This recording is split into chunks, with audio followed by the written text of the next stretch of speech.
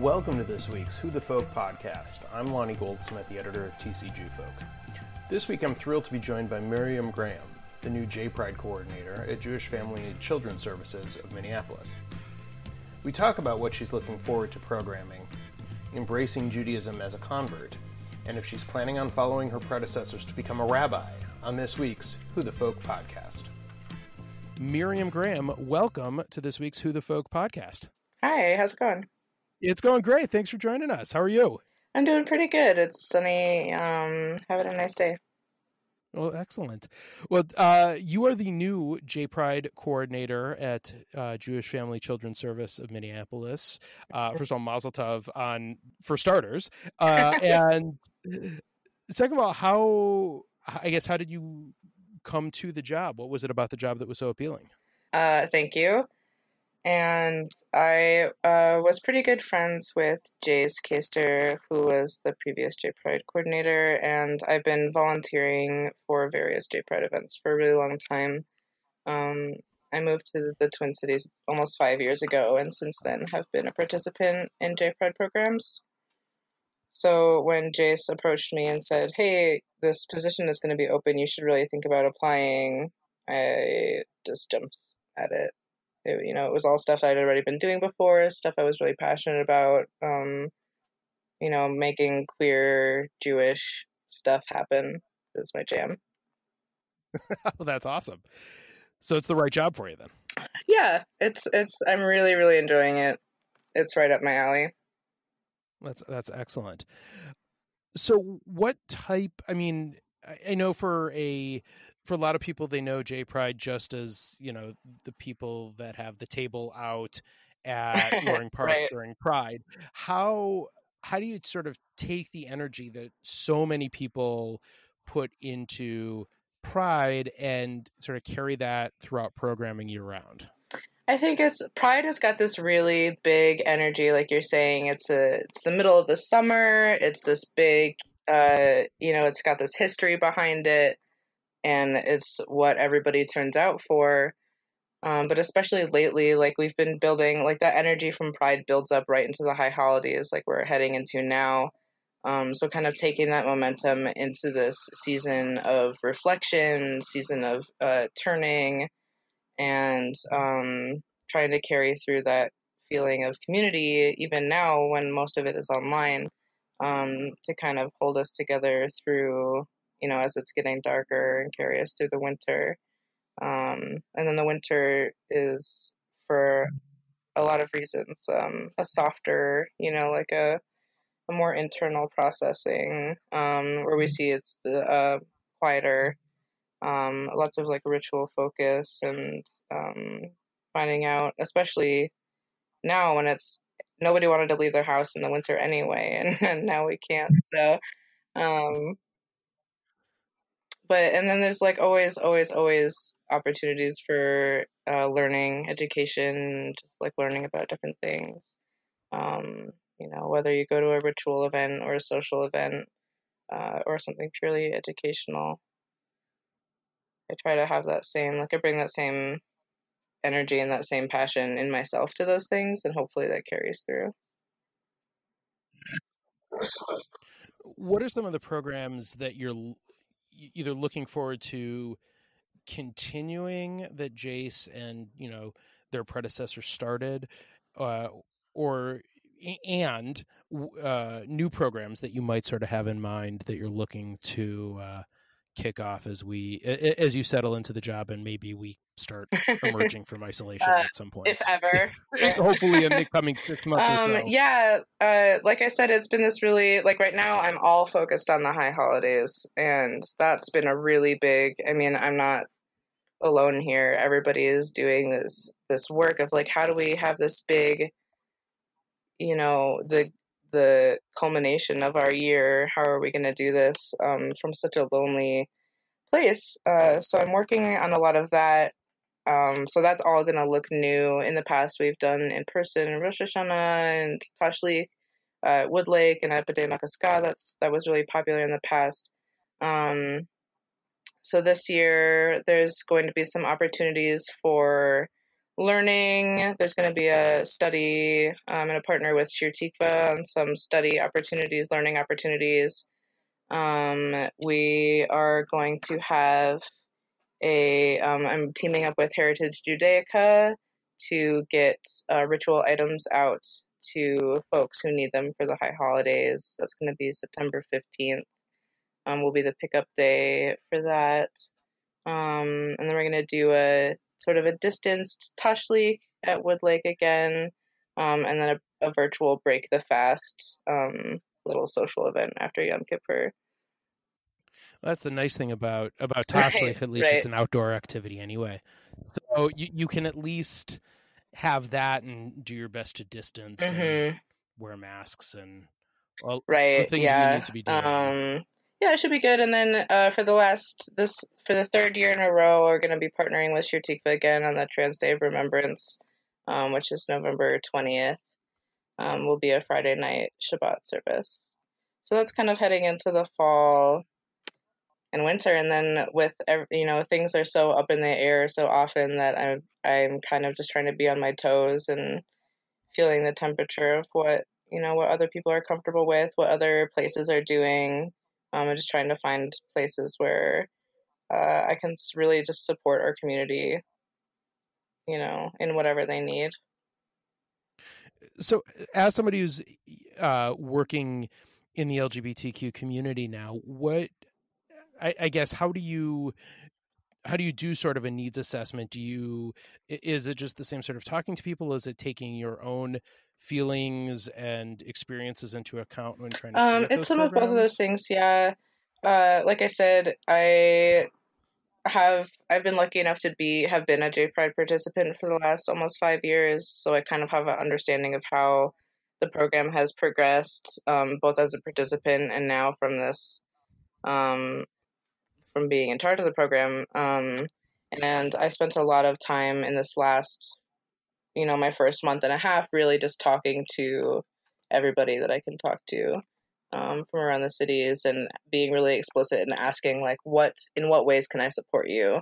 In what ways can J Pride and JFCS as a bigger organization support you? Whether it's, do you need me to hook you up with like JFCS's food security program or career services, or do you, like, this Break the Fast came out of a participant who said that that's what they were really looking for. That's what they were really going to miss about the high holidays.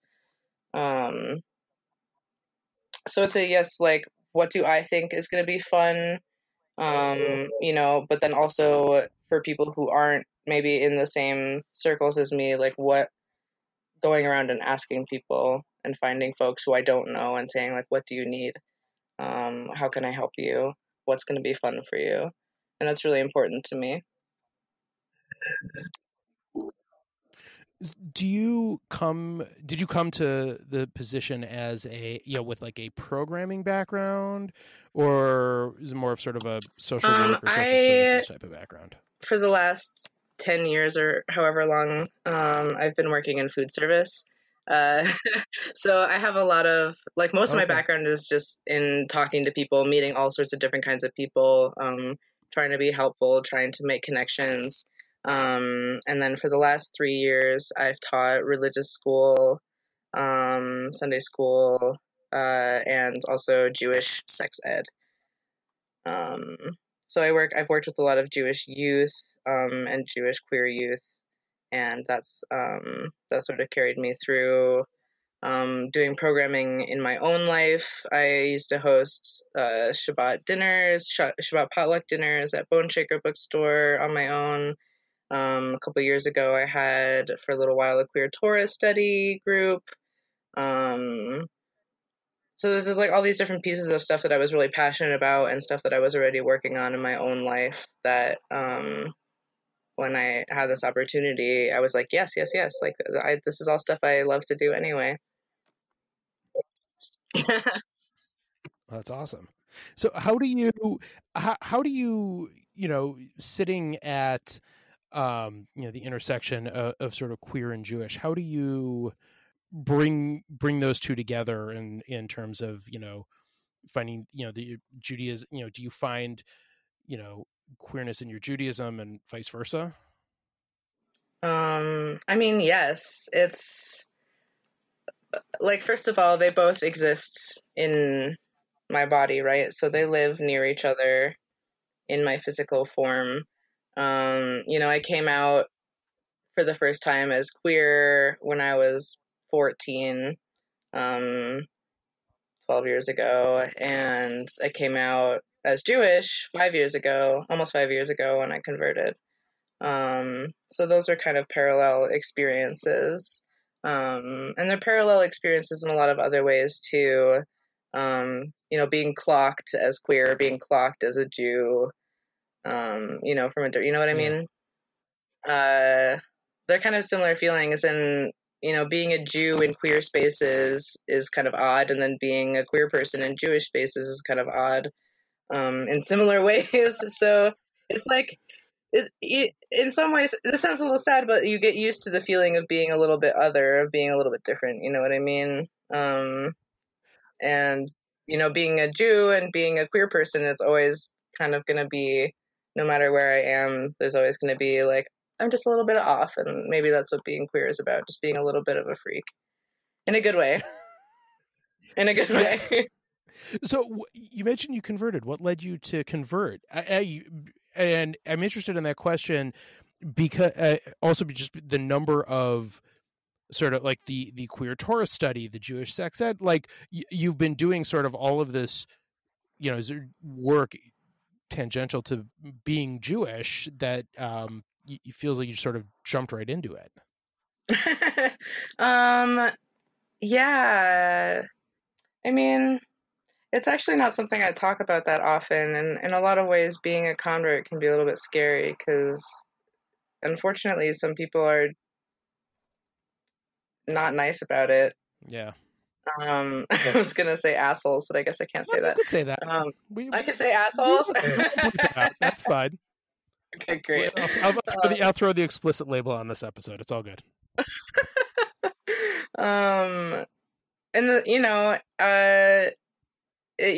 I've been invalidated before, as a convert, even though it's against halacha, Yeah.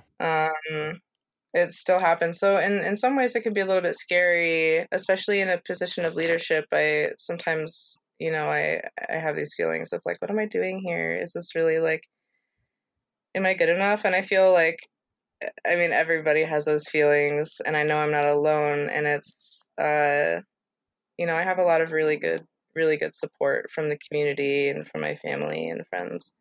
But as far as just jumping right into it, I guess that's how I do everything. Kind of just headlong, just like, this is what we're doing now. Okay, let's go do it. Awesome.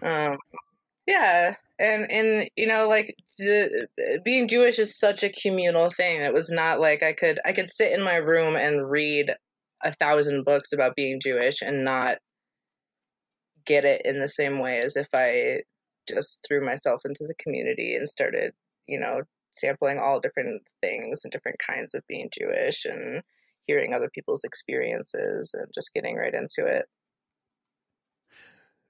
So other than the people who question being a, question your Jewishness being a convert, which is, utterly ridiculous, is, obviously both mine and TCG Folks' official position on the matter. It's just, right. It's absolute crap. But certainly as somebody who's come to it later in life, how, aside from the people, like, what was the draw to the religion for you?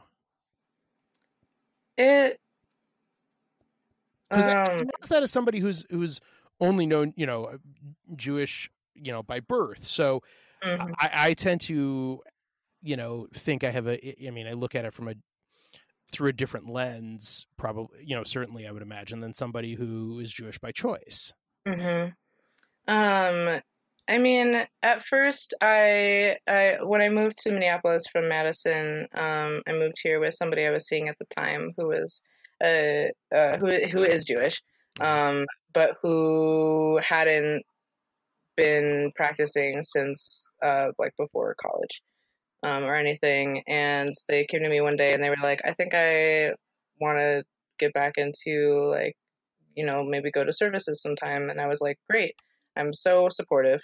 And then I started going with him and I just fell in love. I fell in love with the community. I fell in love with this way of thinking, this way of seeing the world that's so different and is so like encourages questioning, encourages this wrestling with things that you don't agree with. And it saved my life, honestly. It made me like see, like it made me feel awe and like and feel this like drive to keep learning and keep living and having different experiences. And this is very personal, but it saved my life.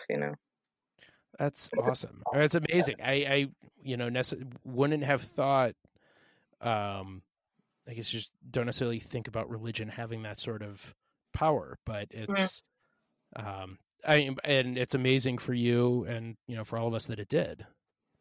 Right. And part of it is like, I don't even necessarily know if I call myself a religious Jew. You know what I mean? It's Sure. complicated for everybody. But it is like, to be quite honest, when I was a teenager, I was very depressed and, was dealing with that for a really long time. And this was kind of the first, like, this was a framework suddenly that was different from my like white lower class American whatever view that I was seeing the world. Like this was just enough different to kind of shift me out of some of my thinking patterns and start seeing the world in a different way. You know what I mean? Yeah, for sure. For sure. That's really, I think it's excellent. I think my question, I hope it didn't come off as, questioning about, being a convert. Oh, no. Oh my God. I didn't think you took it that way, but I am really interested in the reasons, even if it's just for the spouse, the reasons why somebody chooses, to convert, is just really interesting to me as somebody who, sort of has seen it through the same lens for my whole life. Mm-hmm. I think it's interesting I like having that type of conversation with people as to what sort of brings them in.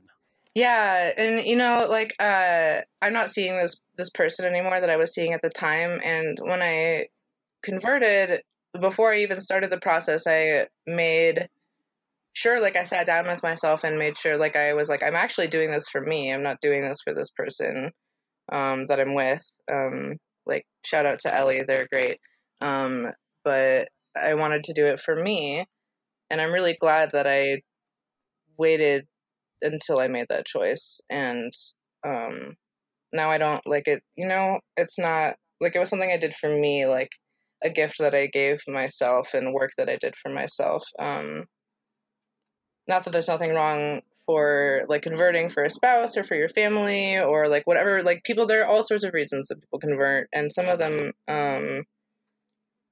are really, really personal, and some of them aren't. So you mentioned you teach religious school. Where do you still teach, and if so, where are you teaching at? I taught the last 3 years 7th grade religious school at Shir Tikva. They are doing this Academy for Moral Imagination this year, which is online. The details of which just came out, but to be honest, I don't know a lot about it myself, and I don't know if I'm going to be returning as a teacher in that program or not yet. Okay. And the sex ed program that I taught was also there. They hired me in January to do their sex ed curriculum, which they've been doing for like, as long as Shir Tikva has been around, for the last 30 years. They've been really on top of it. Comprehensive sex ed and thinking from it from a Jewish perspective, which is really interesting. But that's also up in the air right now. So, and the coffee shop that I worked at is also like, so, I'm kind of just doing this part-time job, and being a part-time parent and kind of just enjoying this different, like, I get to teach, but it's not just teenagers right now, which is kind of cool. That's good.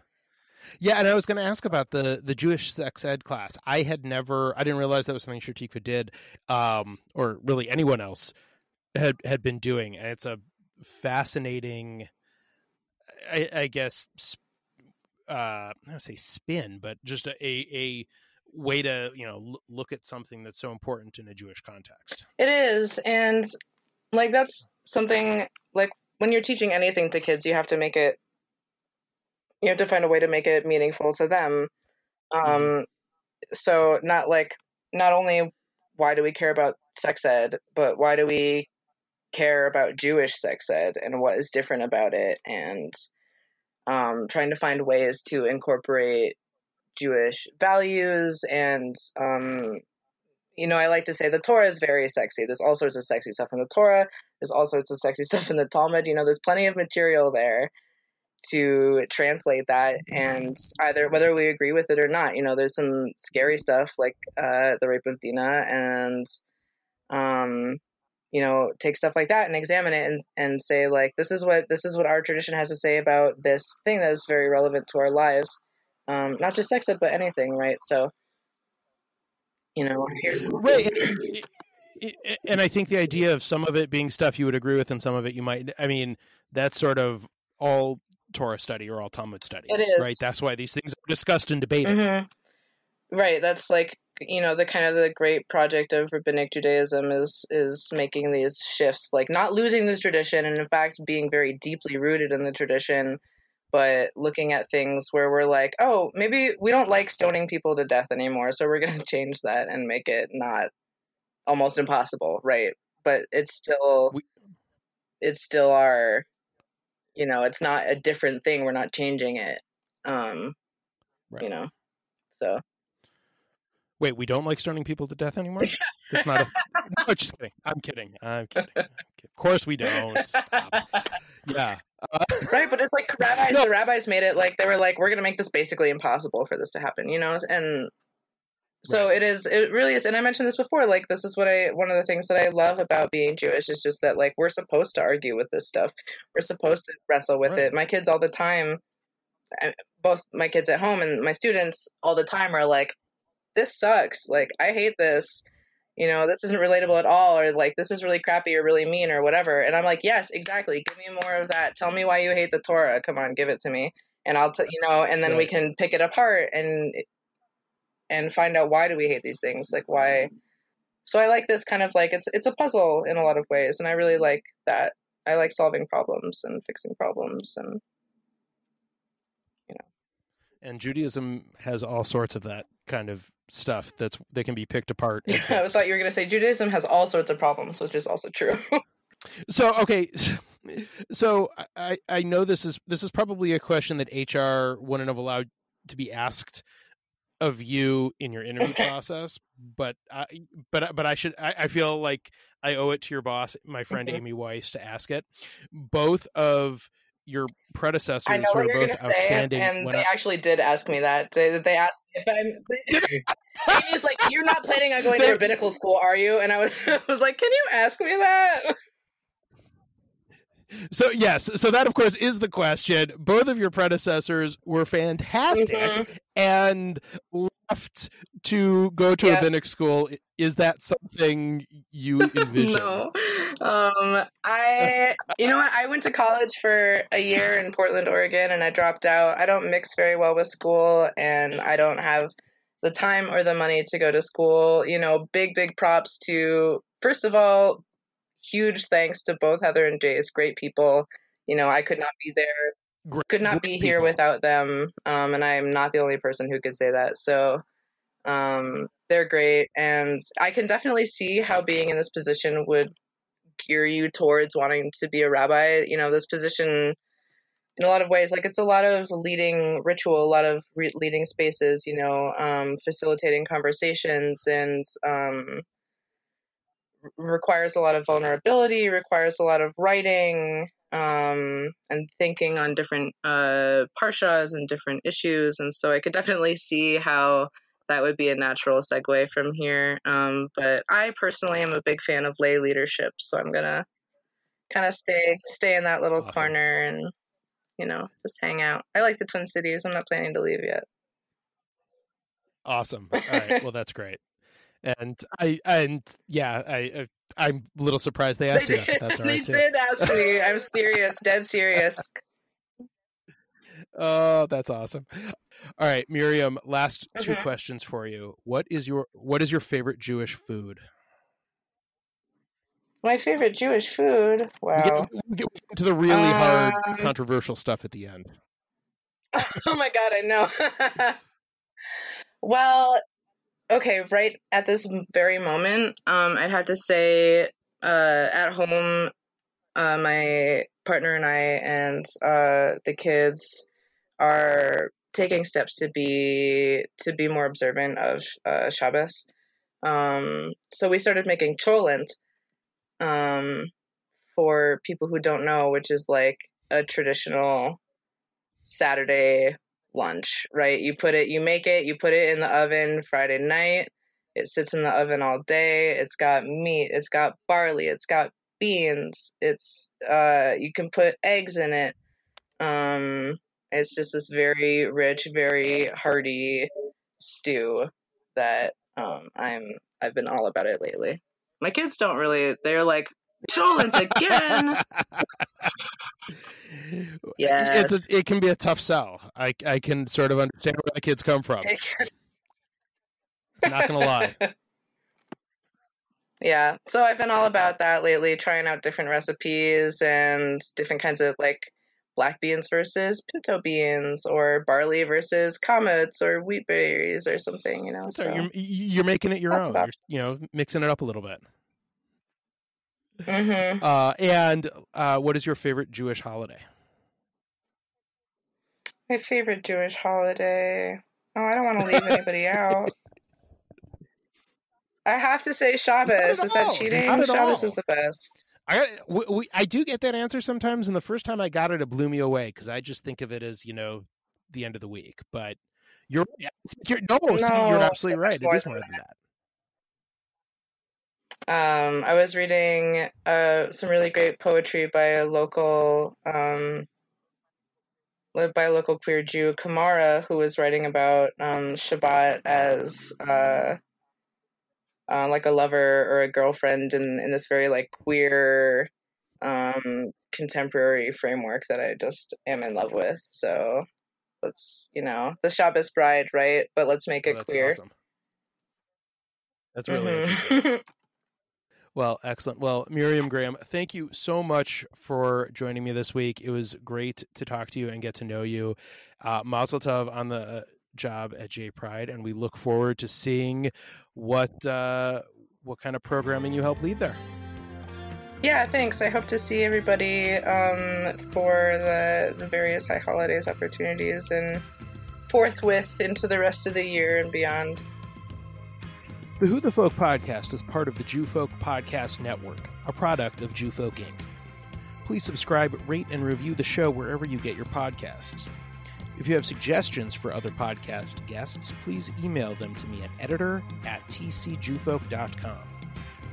For our other shows, check out tcjewfolk.com/podcast.